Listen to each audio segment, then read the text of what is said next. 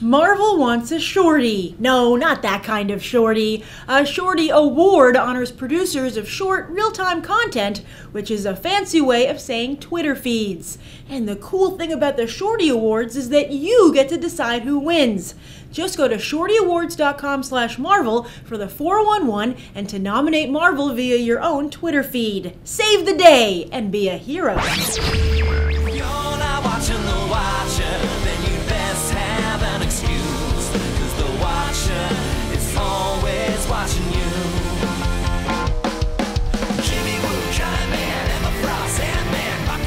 Speaking of heroes, they went through a record storm this year and thankfully came out on top. And while of course all heroes are wonderful people and it's not a contest, that didn't stop us from making our own top 10 list of heroes in 2010. Here we go. Number 10 is Iron Man. While most businessmen focused only on themselves and their bottom line this year, Tony Stark continued to serve his fellow man. And Stark is 100% hero. As Iron Man, he helped to defeat Norman Osborn and reform the Avengers, and as Tony Stark, he formed the new company Stark Resilient to focus on manufacturing alternative energy. And to think in the real world we were stuck with Tony Hayward.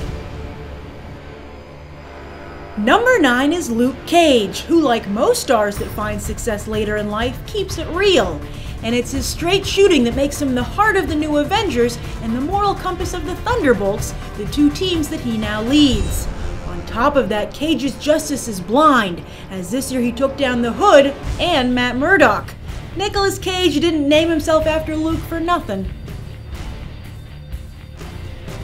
Number 8 is Thor, who single-handedly held off the Dark Avengers for a little bit and also killed the Sentry. Not only is that an impressive display of power, but based on the anti-Sentry comments on YouTube, made him an instant hero to about half of Marvel's readership. Number 7 is the Hulk, and I do mean the Hulk, as he sacrificed his normal life as Bruce Banner to stop the intelligentsia. Although, one has to wonder how much of a sacrifice that really was, considering the state of Banner's family life. His former father-in-law and ex-wife came back for revenge as the Red Hulks, and he almost killed one of his sons who was trying to destroy the Earth in the name of daddy issues. Banner deserves a rage vacation. Number 6 is the Black Panther, who brought some serious payback down on Dr. Doom before practicing tough love on the people of Wakanda by destroying the world's vibranium. He ended the year in Hell's Kitchen, African royalty posing as the owner of a diner while taking over for Daredevil as the neighborhood's new protector. It's as if Coming to America was an action movie. Awesome! Number 5 is Spider-Man, who deserves a round of applause for still being alive, much less defeating all the villains who came after him this year. Yes, Spidey's entire rogues gallery got extreme makeovers courtesy of the Craven family, who culled the Spider family like never before. On top of that, Spidey still found time to honor his commitments to multiple Avengers teams. I hope he's on some kind of frequent webbing rewards program. Number 4 is Cyclops, who's been channeling Patton as the leader of the X-Men. While Professor Xavier fought for a dream, Cyclops is fighting a war. Both Bastion and Xeris lay siege to Utopia this year, and master strategist Cyclops was able to repel and defeat both of them.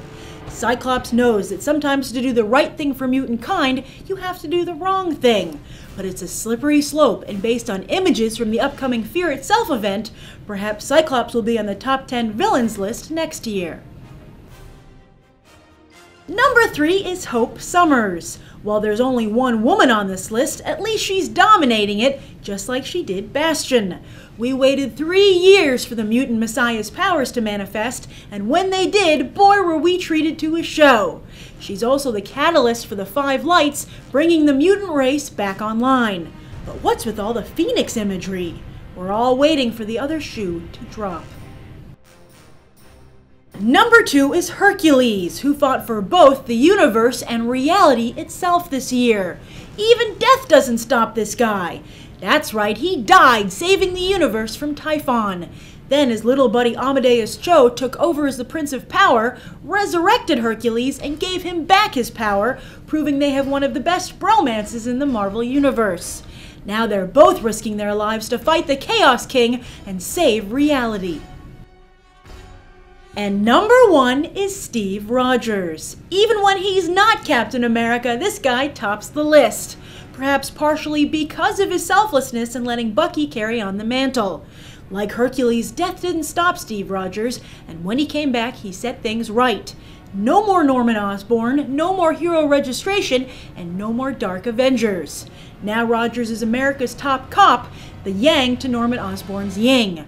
But is the Marvel Universe really black and white? We'll see. However, there's no denying that this super soldier equals superhero. And now it's time for Tricerastack, my 3 picks of the comics hitting stands this coming Wednesday, February 2nd. First up is Invincible Iron Man 500.1, written by Matt Fraction with art by Salvador LaRocca.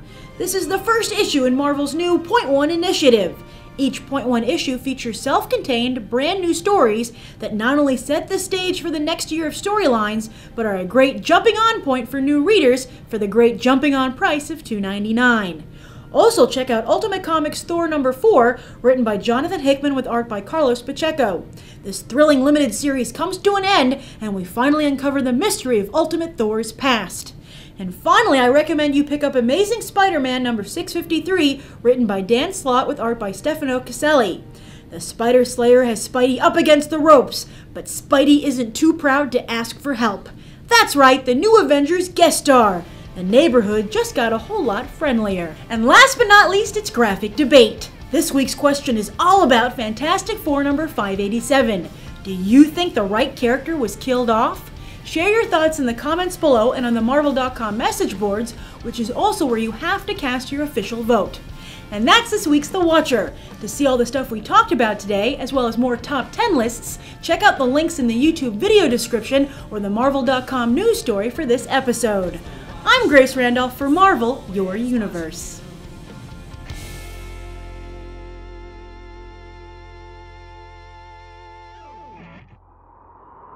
Marvel, Your Universe.